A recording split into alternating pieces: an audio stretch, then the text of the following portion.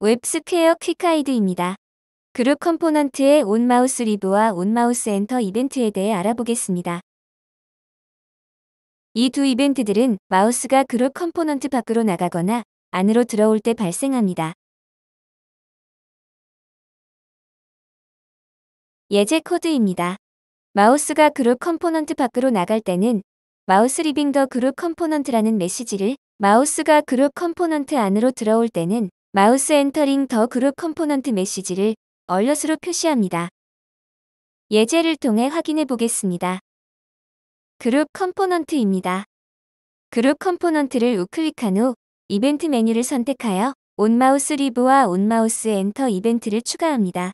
스크립트 탭에서 onmouseLeave 이벤트가 발생할 때 얼럿으로 표시할 메시지를 정의합니다.